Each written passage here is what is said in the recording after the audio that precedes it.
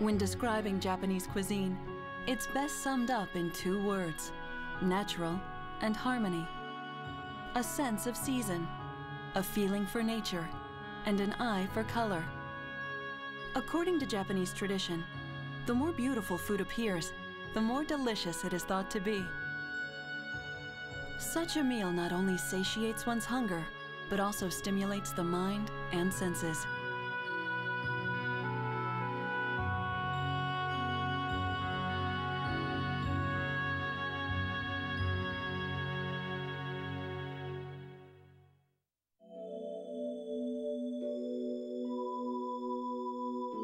Japanese cuisine is shaped by the 4 distinct seasons and by its regions. It is a cuisine that first and foremost delights the senses. The eyes, nose, and palate feast along with the stomach. The Kaiseki style of cuisine is meant to satisfy the hunger of the soul for beauty, as much as that of the body for sustenance.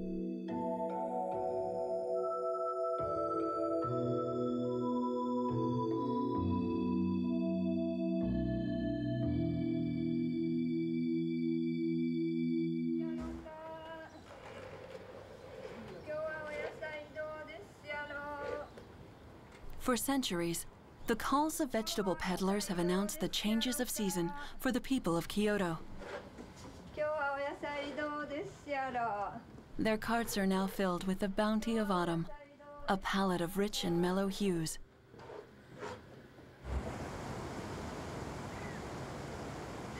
The beauty of their surroundings has always profoundly influenced the sensibilities of the Kyoto people.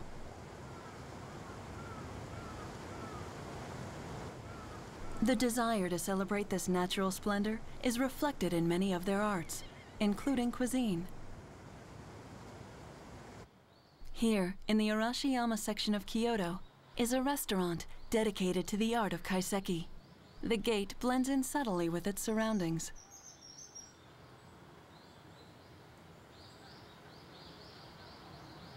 There is no need for this restaurant to call attention to itself.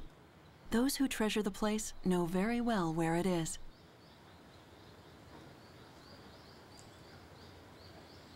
For half a century, this restaurant has catered to the appetites of a clientele that know and love its traditions as much as its renowned cuisine.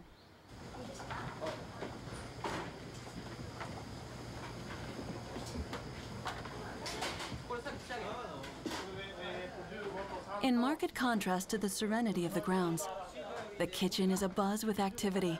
Some 30 chefs, each assigned a given task, are hard at work. This kitchen is the domain of Koji Tokooka, the owner and master chef. This has been a second home to him from the age of 16, when he began his initiation into the traditions of Japanese cuisine.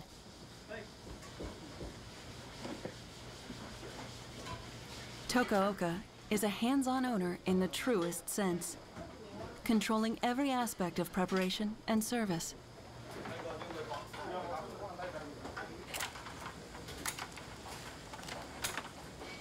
His attention to detail is absolute. These spider crabs are as fresh as possible, having been rushed here from a fishing boat on the Japan Sea.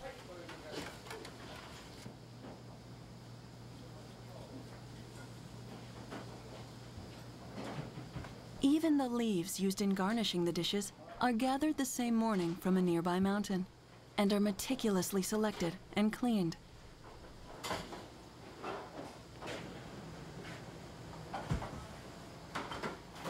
The ingredients themselves display a natural grace.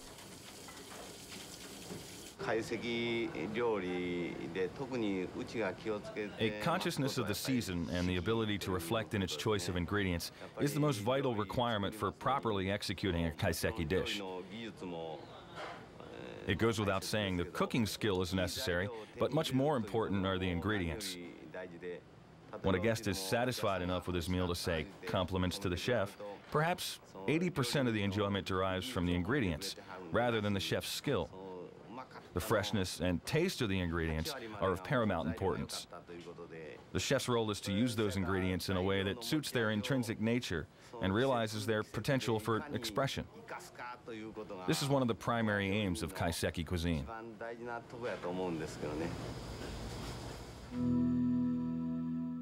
These dishes, conceived specially for New Year's Day and served on batigos, reflect the vibrancy and exuberance of the season.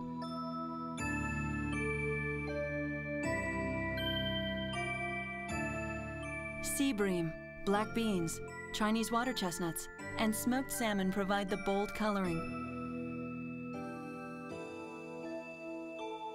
Each of these ingredients was carefully selected based on color, texture, freshness, suitability for the season, and compatibility with the other elements of the dish.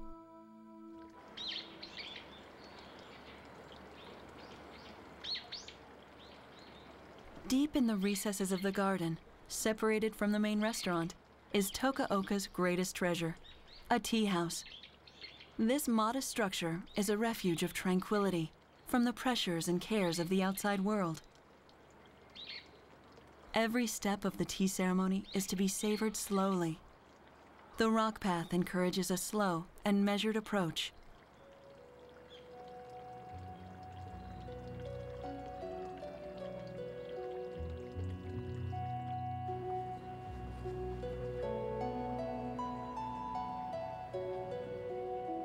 Tokaoka sees to every detail personally.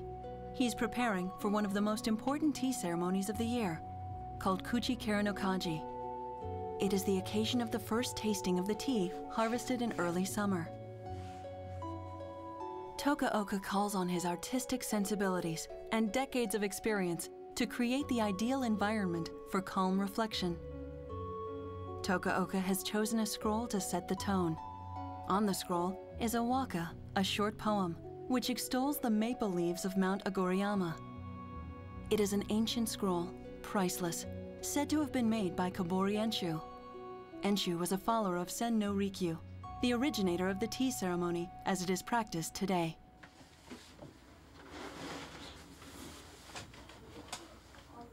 Also precious is Tokaoka's collection of plates and bowls.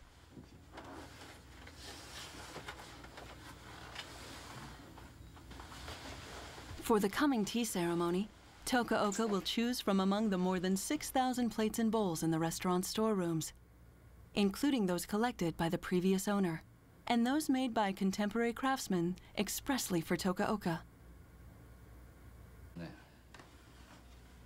いいか。ちょっとおめでたやから。まあこれしゃべなおめでたやな。そうか、あとなんやろね。大丈夫やこれ。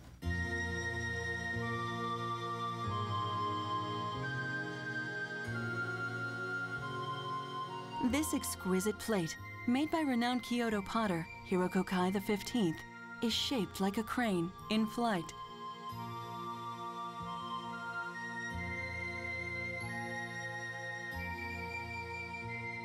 The plate is much more than just a frame for Tokaoka's culinary creations. It plays as great a role in creating the proper mood as the food itself. This gorgeous wooden bowl and its companions of make lacquerware were decorated by Tawaraya Sotatsu, a celebrated 17th century painter.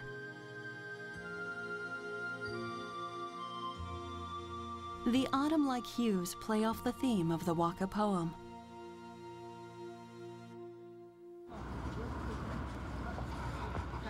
As for vegetables, Tokaoka need not look outside his own city. The vegetables sold in Kyoto are famous throughout the country.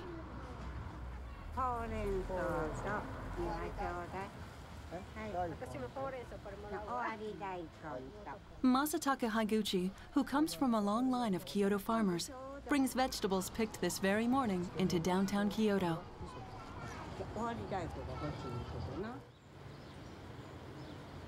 The Higuchi farm is actually located within the city.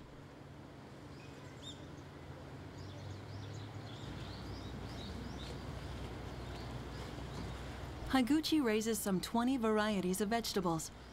Just now, he's harvesting leeks, red turnips, and spinach.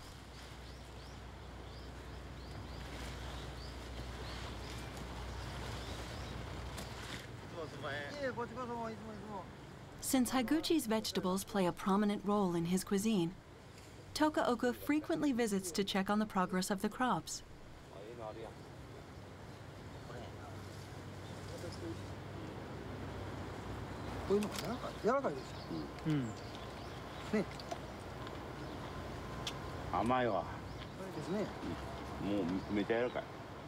Tokaoka is amazed at how soft and sweet the turnips are.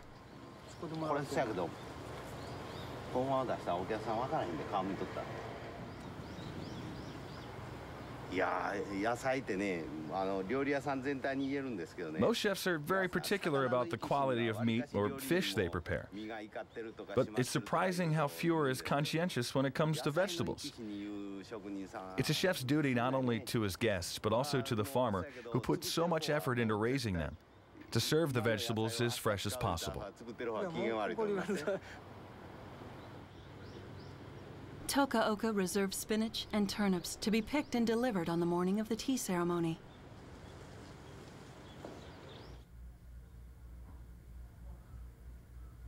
With preparations now complete, Tokaoka writes out the menu.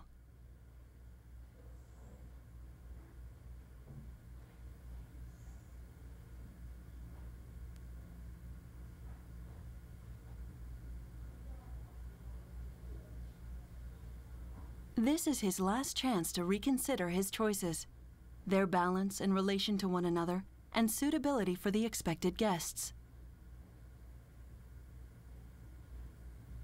There will be a total of 15 dishes served, beginning with rice, soup, and raw fish, followed by boiled and baked dishes.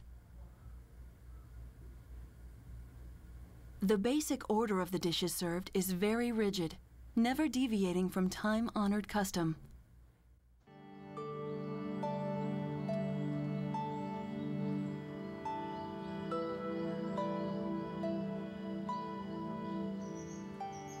The ceremony begins with the arrival of the guests, precisely 15 minutes before the scheduled start. It would be extremely bad manners to arrive either too early or too late.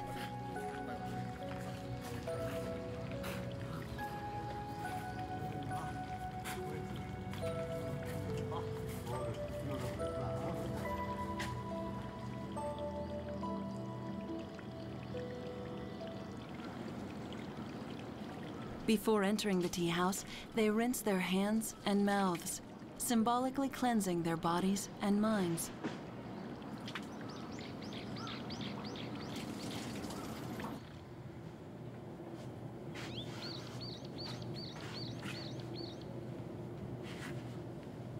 The first thing the guests do upon entering the tea house is pause to reflect on the scroll and tea jar in the alcove.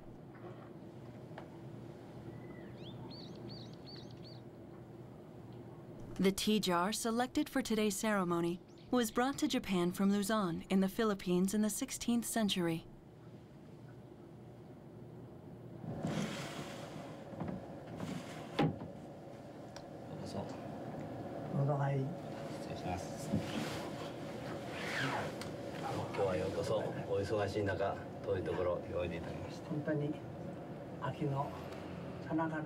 The formal greeting. Though Tokaoka is as much the master here as in his own kitchen, his manner is markedly different.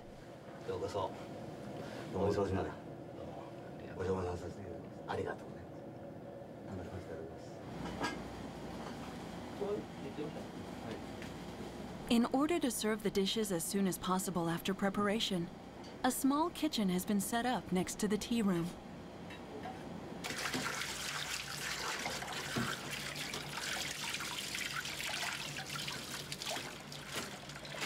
Higuchi's turnips will be used for the boiled dish.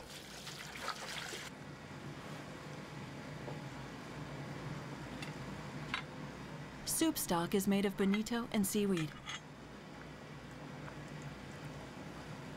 The light soy sauce was chosen for its ability to enhance without dominating the taste.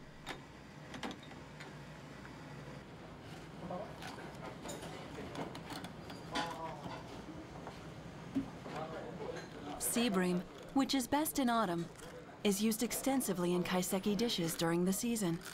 Today's sea bream was rushed directly from nearby Awajishima Island.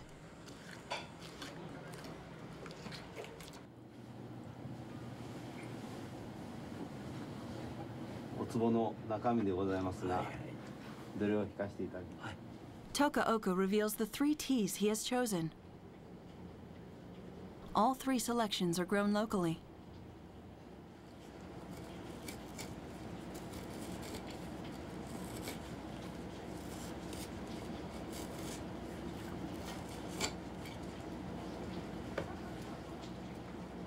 The tea was harvested in early summer and carefully put away to age.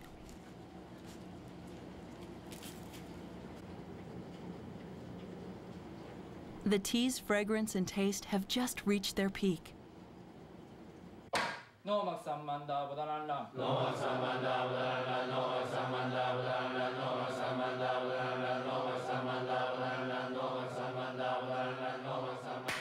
Kaiseki cuisine was influenced by the modest past of Zen monks.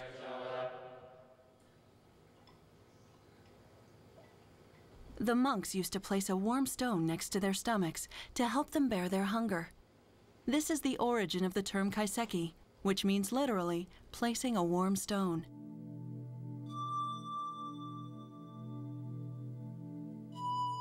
Sen no Rikyu took Zen monks' dishes as the model for tea ceremony cuisine.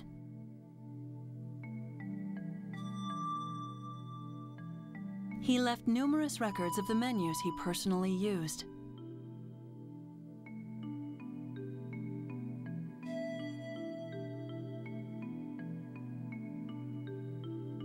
The menus are extremely sparse. A typical menu might include rice, soup, burdock, baked fish, and salted sea cucumber innards.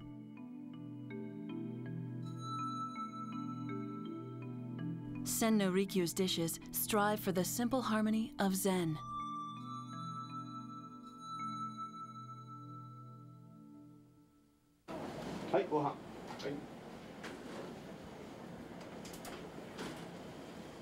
It is time to serve the first dishes.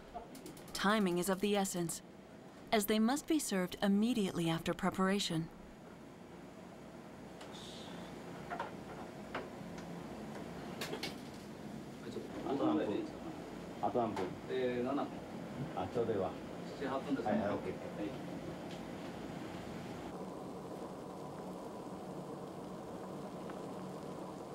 Rice, soup, and raw fish always lead off the meal.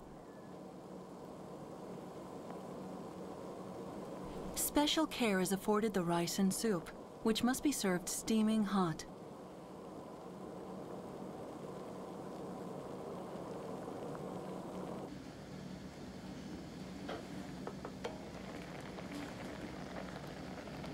Three types of rice dishes are offered at different points in the meal. The first is called jitamishi, a kind of rice gruel.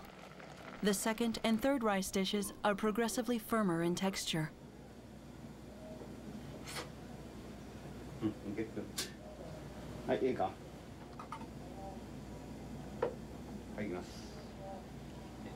Dishes are served literally the moment they are prepared.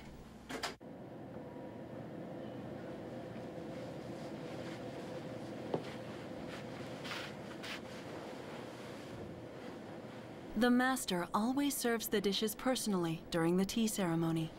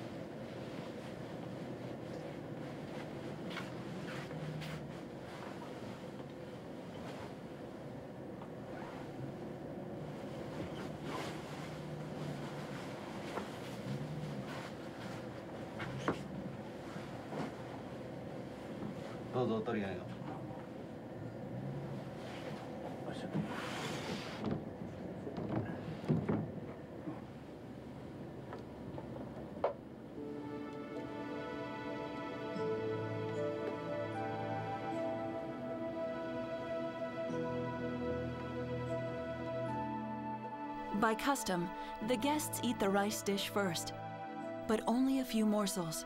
The point is not to satisfy their hunger. It is the essence of rice they came to taste. The white miso soup is similarly spare. The ingredients are sesame tofu, azuki beans, and mustard.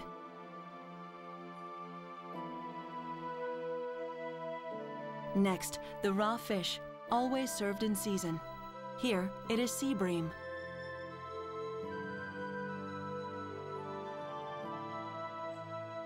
The first three dishes, conforming perfectly to tradition, yet bearing Tokaoka's distinctive style.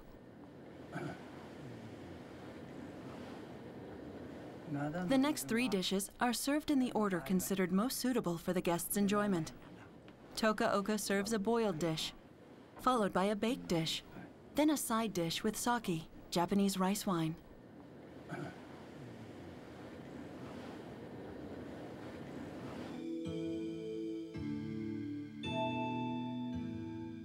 Called ogencho mochi, this boiled dish is made of quail meat and rice cake.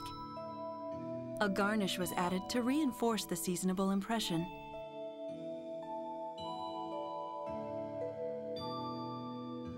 Boiled dishes serve as the centerpiece of kaiseki meals.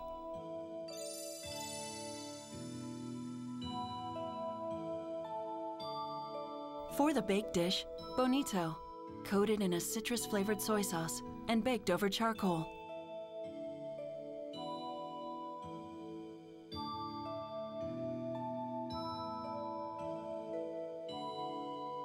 Even the color and length of the bamboo chopsticks are carefully chosen to harmonize with the food and plate.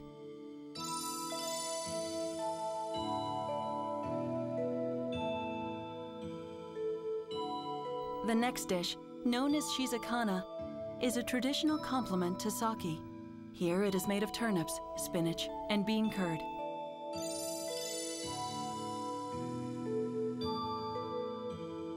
After sake, hasen, here made of dried millithrow, is served. The plate of Japanese cedar keeps with the rustic tradition of the ceremony.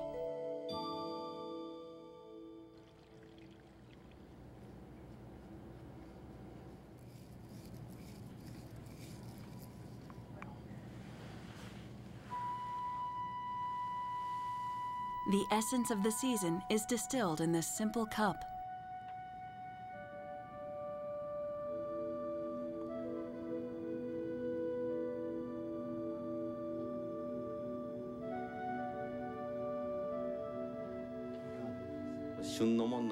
There is so much history in Kaiseki. Certain themes and patterns are repeated periodically. I made up today's menu thinking only of the ingredients available to me now that best suited the season. It struck me only later that the meal I served was exactly the same as prepared by Fumiko, a famous tea master who lived several centuries ago. That continuity gives me great peace of mind. I know through practicing this tradition, I'm not defying time, but living in harmony with it.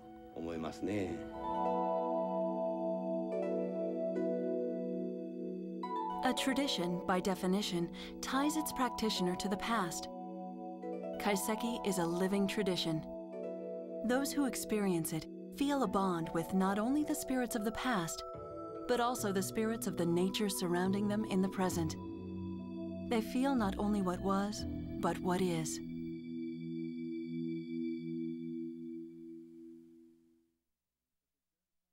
Motorcycles, icons of pop culture that unite their riders by one feeling. Freedom, freedom. I like being free. From the origins of the Indian, to the modern designs of the Ducati, to the mother of all hogs, Harley-Davidson, we'll show you the early days and introduce you to the inventors, designers, and engineers who made it all possible. Plus, you'll get a backstage pass to the real biker lifestyle. For 1 week, a sleepy town of 7,000 becomes the hub for some of the wildest parties, craziest characters, and most beautiful rides in America. This is wild. I love this. Sturgis, the Black Hills. This is the wildest thing I've ever seen. Jump on the back and take a ride down the open road. and we'll show you how the writers of today are shaping the designs of tomorrow. Revolution on Wheels, now playing on Discovery HD Theater.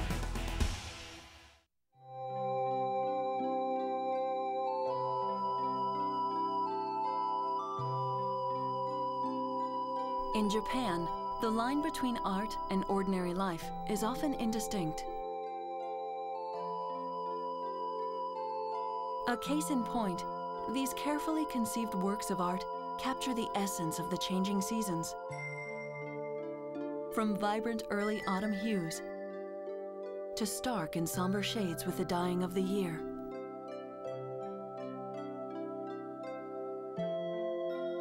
Beautiful, but not destined for display alone. These are Kiogashi, traditional Japanese sweets.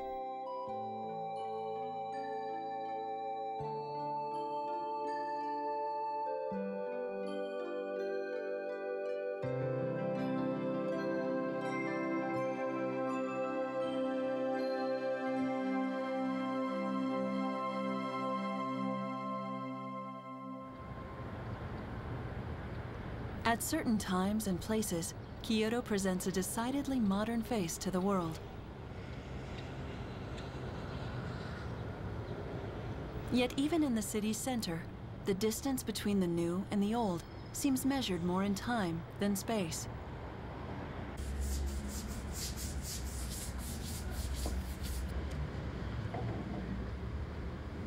This confectionery shop in the Michigan area of Kyoto has remained largely unchanged since its establishment in 1882.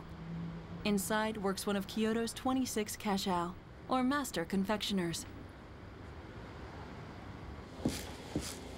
Behind the shop's placid facade, the kashao and their assistants are hard at work. Masaaki Takaya attained the highest rank in his profession, kashao or master, only 3 years ago, when he succeeded to his late father's place.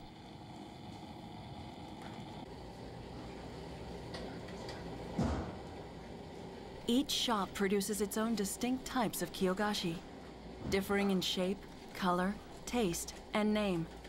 There are therefore literally thousands of varieties. This shop alone makes over 200 basic kinds of Kiogashi a year, each of which is varied depending on the season. While the varieties of Kiogashi are nearly limitless, there are only 3 primary ingredients: azuki beans, sugar, and flour.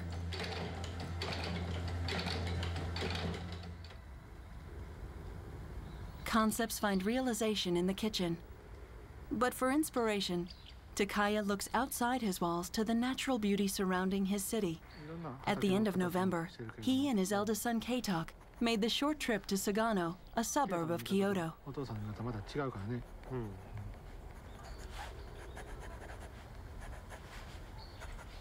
As kashao, Takaya alone makes all final artistic decisions. But he knows the value of collaboration. Perhaps through the eyes of his son, a university student studying design, he may find something to inspire the new confections he'll create for the year-end exhibition of kashao handiwork.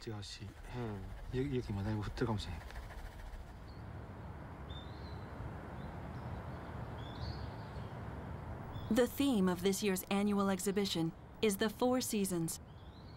Together, father and son strive to capture the spirit of late autumn in their sketches, which will serve as the basis of the new sweet designs.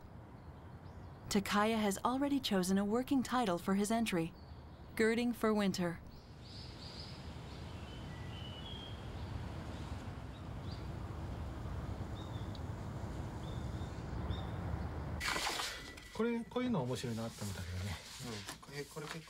Back at home, Takaya searches for the images that most eloquently express his impressions of the day in Sagano.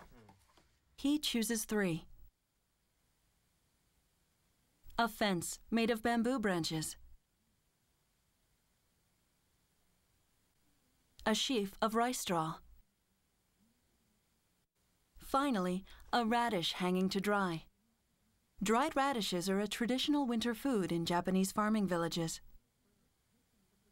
これはなんで冬のイメージ？これは K-Talk wonders why the bamboo fence is included. Does it really fit the theme? Takaya explains that its function of protection, made from the dead branches used in its construction, evoke impending winter.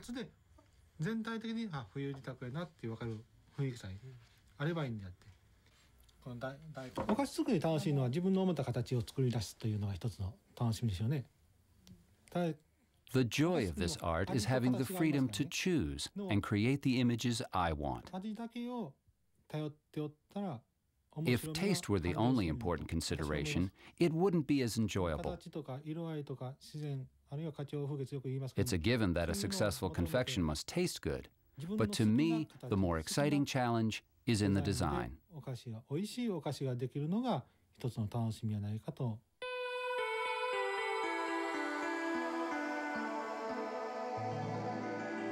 He can see the elements in his mind's eye.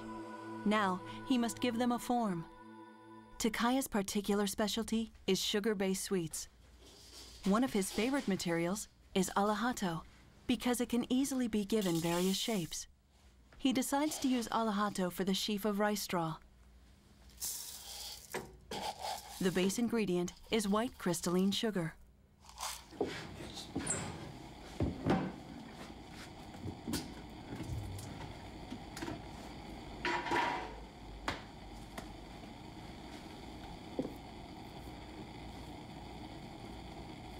He adds a little malt jelly to enhance its cohesiveness.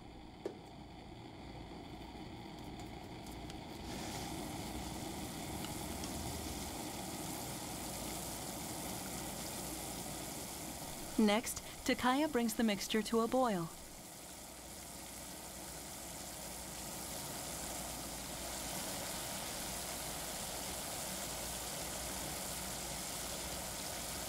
He lets it boil until just before it burns. This is the key part of the process when both taste and appearance are decided.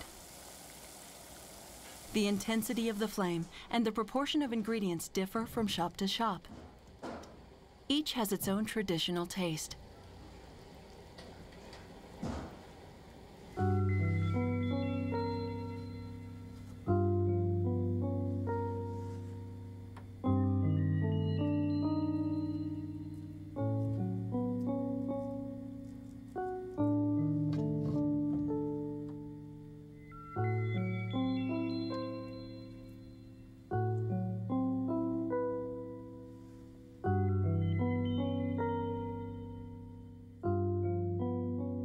Patiently, Takaya forms strand after strand from the golden syrup until he has caught the effect he's looking for.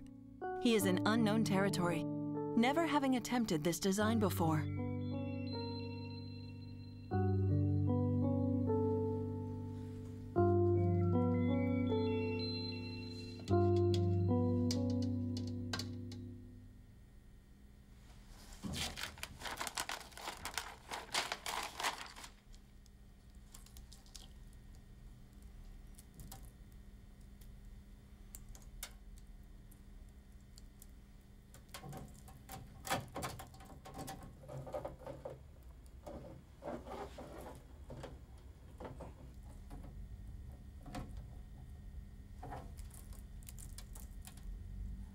Unfortunately, the strands are too fragile to bear their own weight.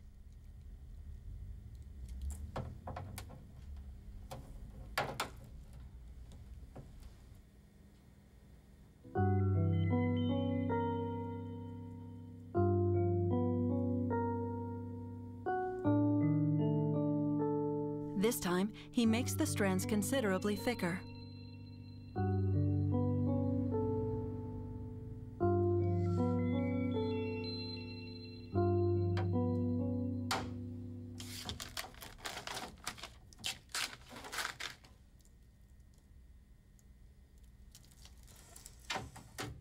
Again, Takaya is at an impasse.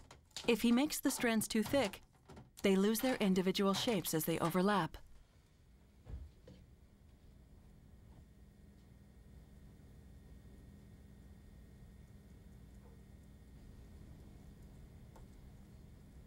The solution hits him. If he holds the spoon higher, the syrup will have partially solidified by the time it lands. and the strands will be both thin and strong.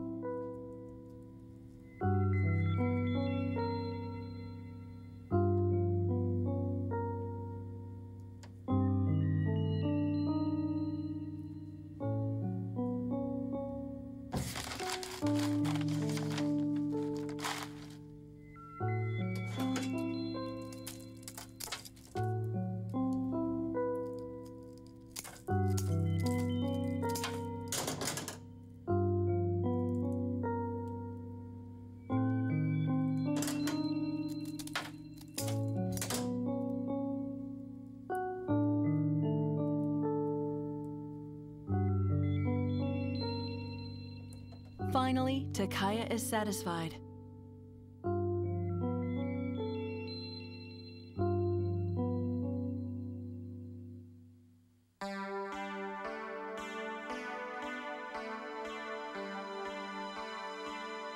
Takaya uses 13 varieties of sugar in his confections.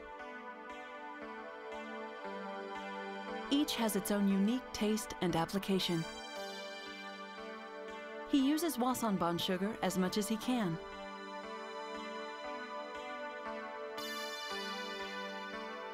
Wasanban is distinguished by its smooth texture and subtle sweetness. It had fallen out of general use until just after World War II, when Takaya's father, the previous Kashao, championed its revival. これちょっと食べてみて構いませんね。ちょっと味見。あんまりこっちのみずみずしくて美味しそうですので。 The sugar cane used for wasanban is harvested at the end of November. Every year, the farmer personally brings a sample to the shop. Wasanban's taste can vary greatly depending on the quality of the sugar cane. There is a long history of mutual trust here. Takaya's father greatly appreciated this farmer for steadily supplying him the hard-to-find wasanban. これは悪い言うて言った覚えてますけども。でも今になって思うと。 あの時からもっとたくさん食べてたらよかったみたいな。 Takaya now turns to the second confection, representing a bamboo fence.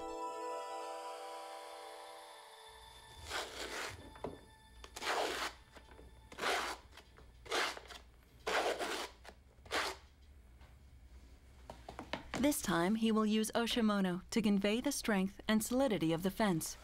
He mixes bean paste, wasanban, and rice flour.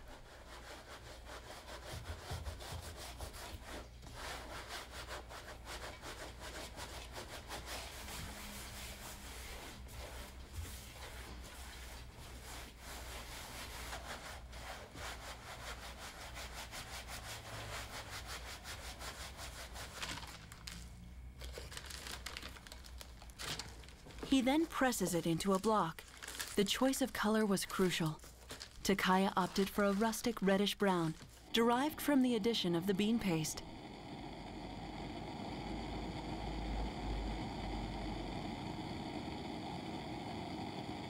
Oshimono conveys the solidity of the fence well, but communicating the strength of the individual bamboo stalks is the challenge.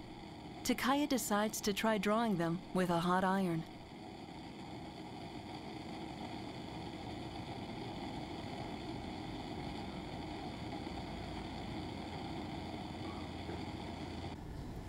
Takaya, his son, and his apprentice discuss the work in progress.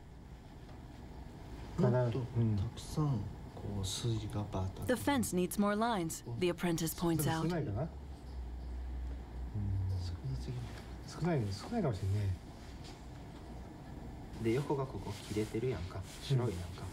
K-Talk suggests making the confection longer, then trimming off the ends. This will emphasize the fence's length, strengthening the impression that it is only one section.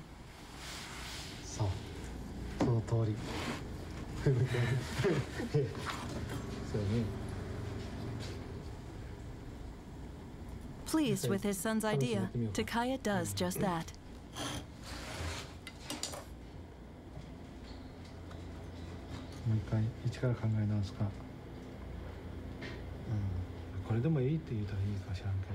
It is complete, but Takaya still has his doubts.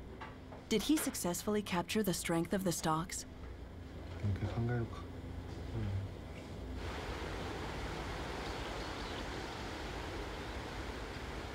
The exhibition is in 2 days.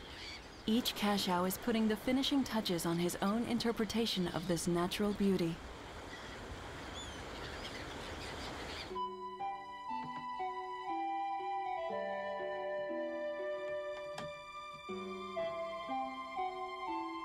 Now that the elements are complete, Takaya must call on all his artistic sensibilities to determine their arrangement. No one confection should dominate, but an absolute balance is to be equally avoided.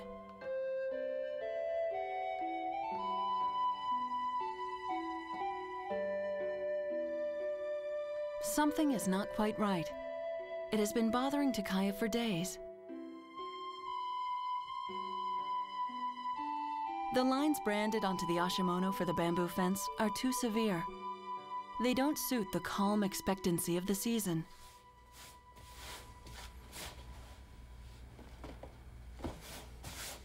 Time is running out, but he must find another way.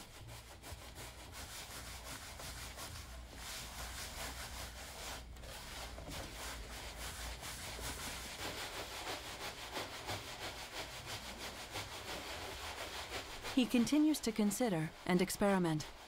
Before he knows it, the day of the exhibition has arrived.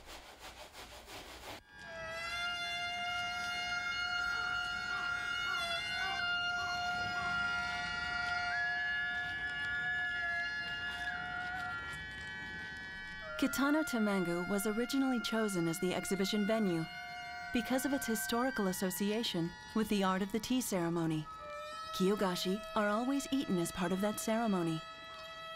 An elaborate tea ceremony is also staged here every winter to commemorate the Kitano Grand Tea Ceremony, performed by the famous Lord Toyotomi Hideyoshi nearly 4 centuries ago.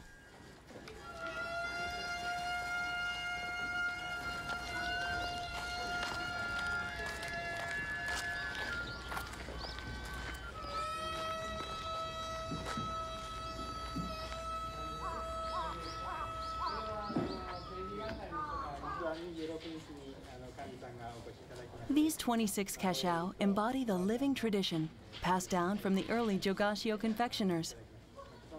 The Kaiseki not only keep alive the distinctive tastes and traditions of their respective shops, but continually advance the art, introducing original confections year after year.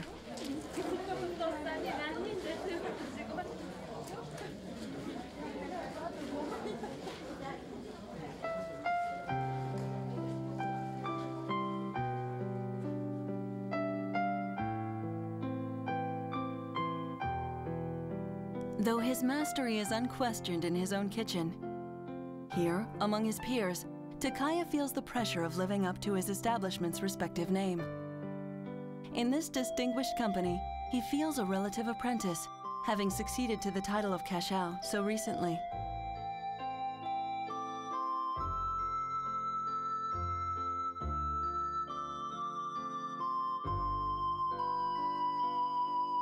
Whatever reception his work meets with, Takaya can feel confident that he has done his best. After much trial and error, he came upon the perfect way to represent the bamboo fence. He used twigs of real bamboo to form the impression on the oshimano.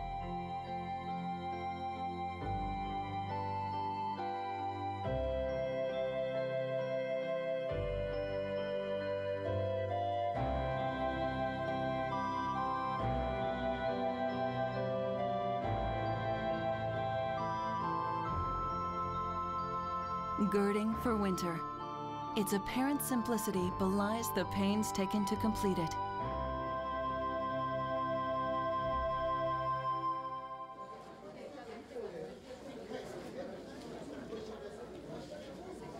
Confectioners from all over Japan flock to this exhibition to seek inspiration from the work of the masters.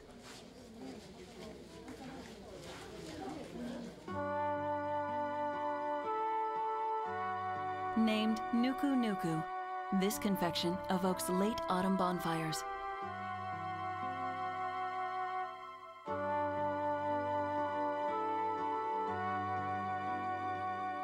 Wabisuke, the flower is made of cornishi, and the leaves of hochimono.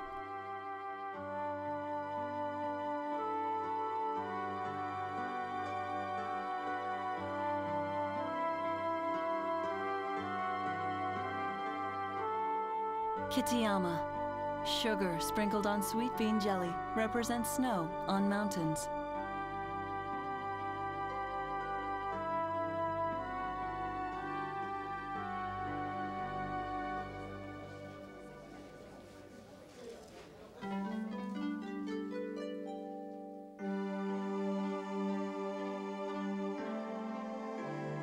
Rice cake frost on a chrysanthemum flower made of corniche.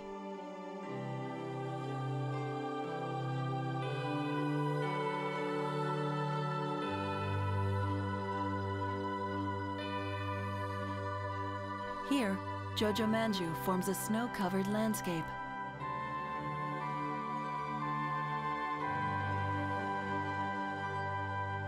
Each master applies a sophisticated sensibility of his own to the theme of the 4 seasons.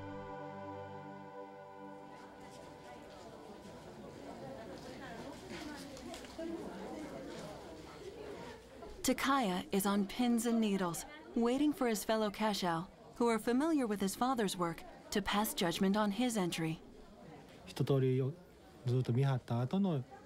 Like any artist who has poured his soul into his work, I am apprehensive about showing it in public for the first time. My value as an artist is there on that tray. Will the meaning and beauty I see communicate to others? The answers are written on the faces of the crowd. Though rejection is terrible, too much acceptance can be worse in a way, as it could lead to complacency. The great part of my motivation comes from the challenge of improving on what I've done before.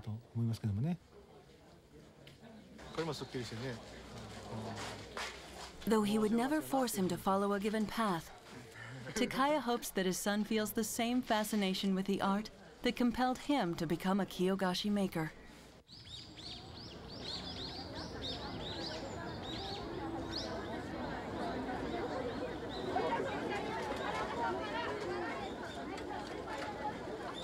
Late December, the year-end festivals are in full swing. Near Takaya's shop, the Daikon Deki is held. Festival goers eat radishes and wish for peace and freedom from accidents or sickness during the coming year.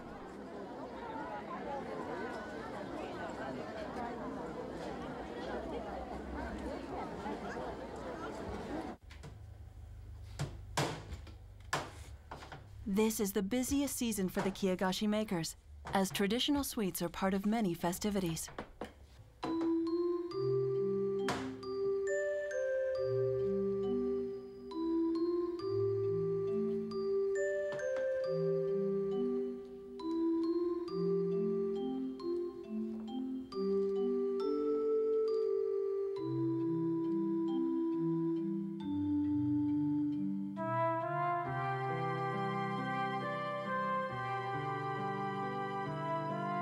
Kiogashi and those who make them are a valuable part of the rich cultural life of Kyoto.